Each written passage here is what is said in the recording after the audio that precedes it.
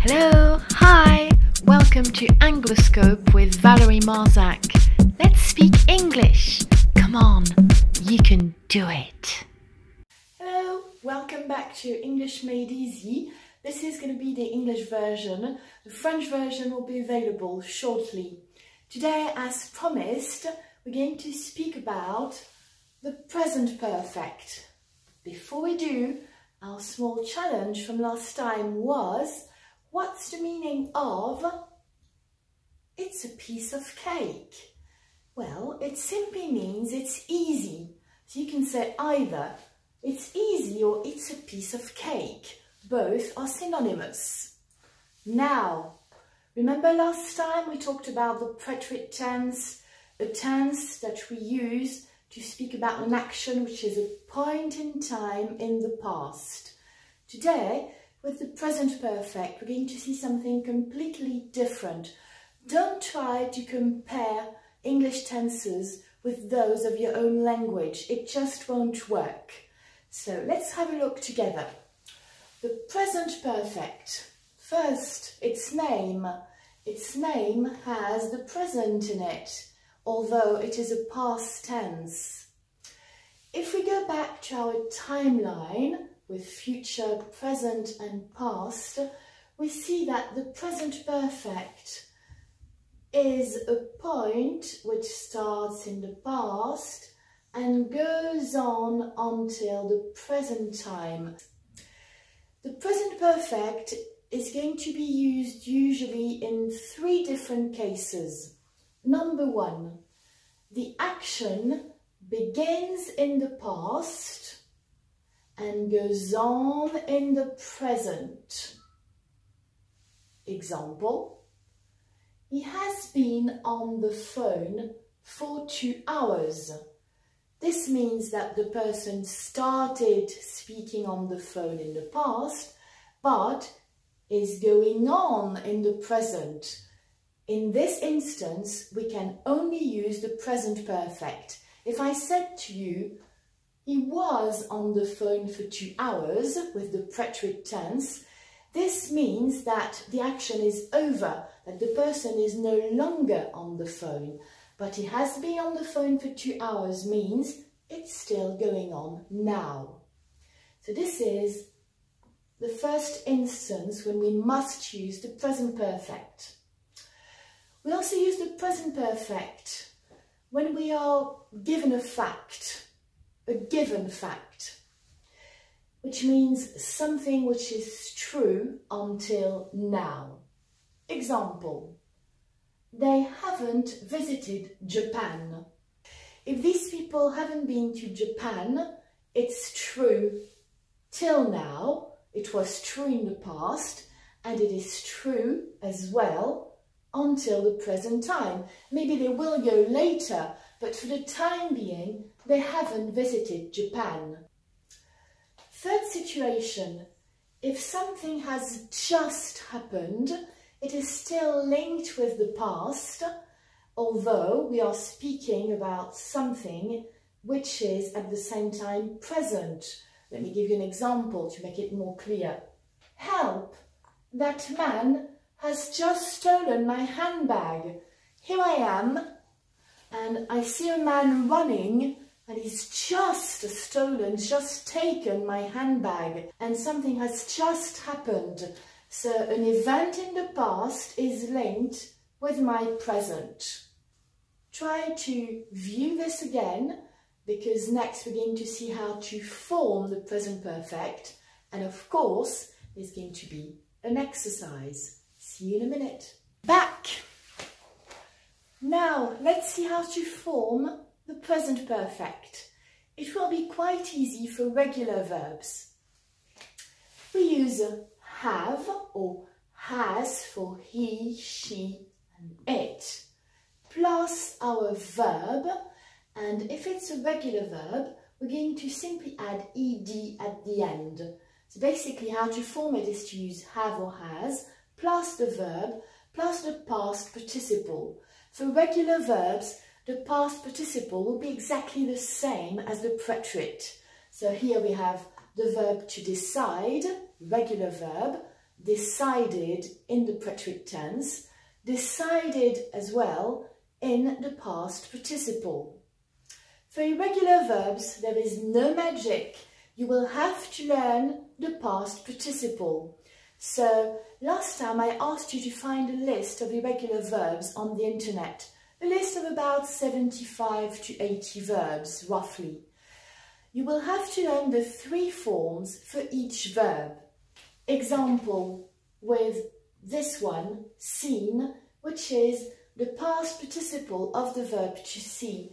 So what you will find on the list is to see in the infinitive form, saw, which is the preterite, and seen, which is the past participle, and we need the past participle to use the present perfect. Let me remove this. So if we have an irregular verb, we'll say, for example, he hasn't seen the Eiffel Tower. I'm using have, but because it's a third person singular, it becomes has. It's also negative form, so I've added not, which I've contracted. He hasn't seen the Eiffel Tower. Instead, if I want to use an affirmative sentence or a statement, I will say, he has seen the Eiffel Tower. Ready for the exercise? Here is what you should do. You should have in front of you the list of irregular verbs. And now, let's try the exercise together. Sentence number 1. We to be to Australia twice. How do we form our present perfect? We use have,